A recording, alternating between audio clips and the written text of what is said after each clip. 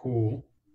Yeah, so last week we had Miguel, and we spoke about mental health awareness and its importance in like the Black and Brown community. So we've seen the work you've done.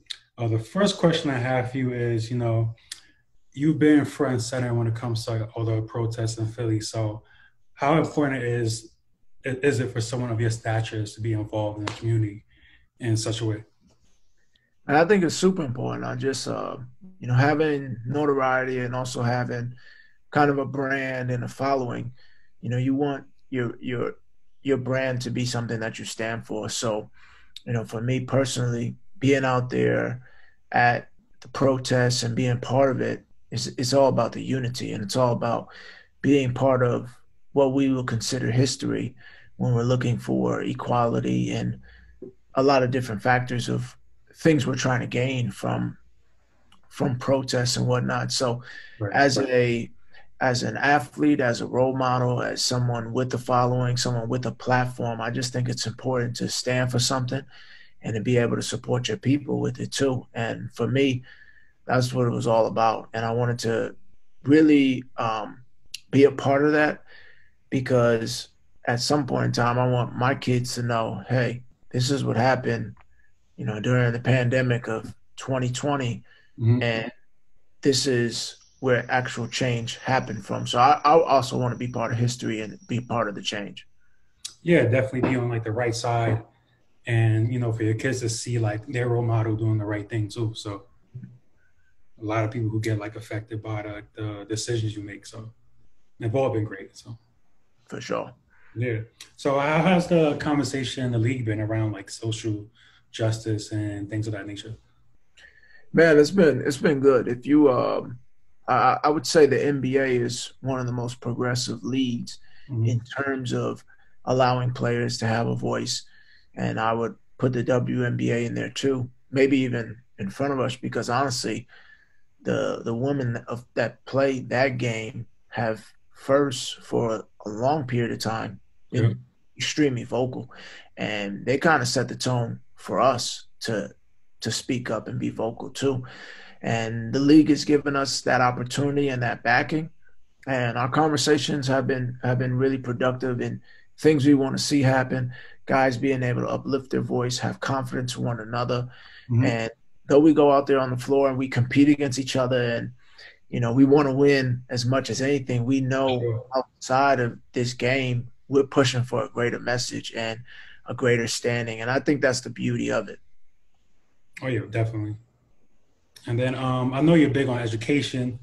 So Mhm. on the Players Tribune, you had an article based on like, some of the things we aren't taught just going through like elementary school, middle school and things like that. So what's your take on education and how important it is for the community?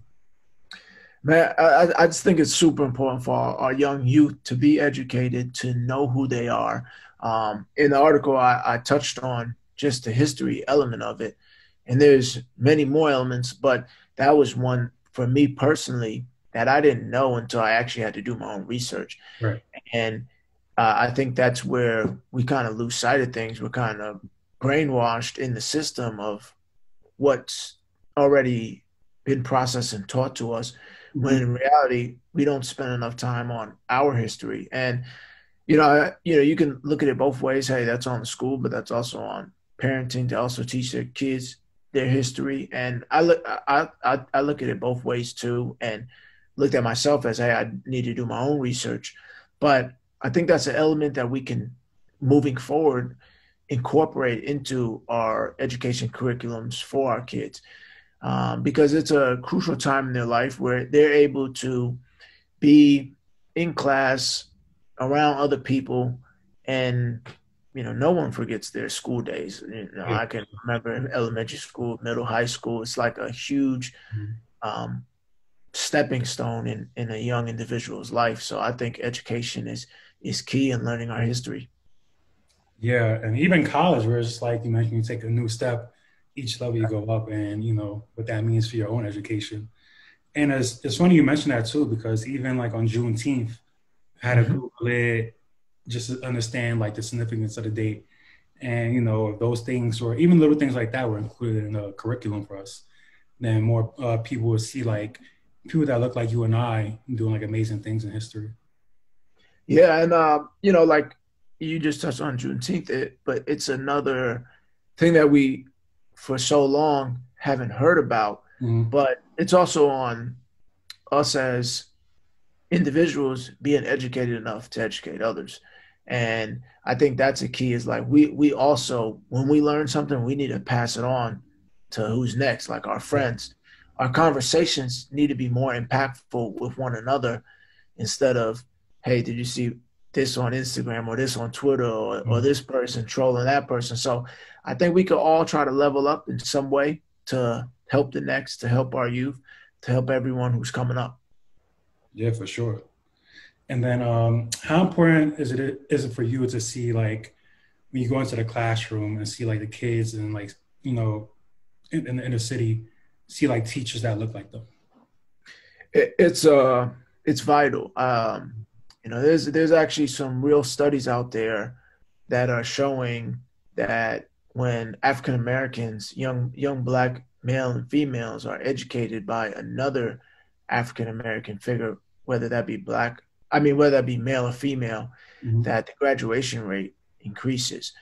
And you know, men lie, women lie, numbers don't. So I'm a numbers guy in a lot of things. And when you show that type of data, it's important. And it's important for us to support our African American teachers because they are a huge piece of our young youth's success. And I think that the more support we can get towards them, the better conditions that they can get as working in these schools and being not opposed to not being a teacher, but saying, hey, I'm going to go out and be a teacher because I know that this young youth needs me in some type of way. I try to do a lot to support our African American teachers across Philadelphia, and it's the data is there, and I think it's important. Definitely. And then lastly, take me through Mary McLeod Bethune, a school in Philly, and its importance to you. So it's a school that I've been working with for some time since I've gotten Philly. And one thing that we're establishing there is the Tobias Lit Labs. Mhm. So this donation will also be able to push that forward even more. And Tobias Lit Labs is basically an incorporation of a space where kids can during school. We're hoping that we can get back to school in a safe environment, but they're able to go in and read, and it's for literacy. It's for them continuing to look at reading as something that's fun, something that's cool, and to just have a fun experience while they're there. So that's where this donation will go to, and I'm extremely excited for that because I know the schools will appreciate it, but I Mhm. also know the kids are going to fall in love with some of the features that are in the Lit Labs that they can continue to have fun with. So it's going to be awesome. Cool. So this is probably my favorite part of the interview. When I pull out the checkbook. Okay. Oh, wow. We got big checks over here, so Hey, I see that. Hey, that's what's up, man. I reverse, but 10,000. Yeah. Cool. Hey, the kids are going to love that, man. The kids are going to love that. Thank you. Yeah, of course. And yeah, just keep up the great work. Here at Finish Line, and JD wanted to be transparent as far as like where the money is getting donated to versus just like one blanket donation to like BLM. Yeah. So being able to like learn about Mary McLeod and the work Mhm. they've done in the community, that's how we're able to like pick and choose these foundations and charities to help out. So Man, yeah, that's really awesome. You with everything going on, it's it's easy to just hey stroke a check and here, but to be able to make it personal with yeah, people like myself and other individuals that you've had on, and to be able to know like hey this is going to something that we know is going to make an impact towards our kids going forward is huge and it's inspiring too. So I appreciate that, and I know the school will appreciate it, the city of Philadelphia will appreciate it, and it's just a great look. yeah, our pleasure. Thank you, brother. I appreciate you. Yeah, of course. You got a game later today? Yes, sir. Last one before the playoffs, so Oh, it's but you're time to already good then. You're already seated and all that, right? yeah. So we straight. We ready. So this is more like a rest day for you Yeah, kind of. Yeah. now. All right, brother, man. Thanks a lot. Have Appreciate a it. good one. Peace. Peace.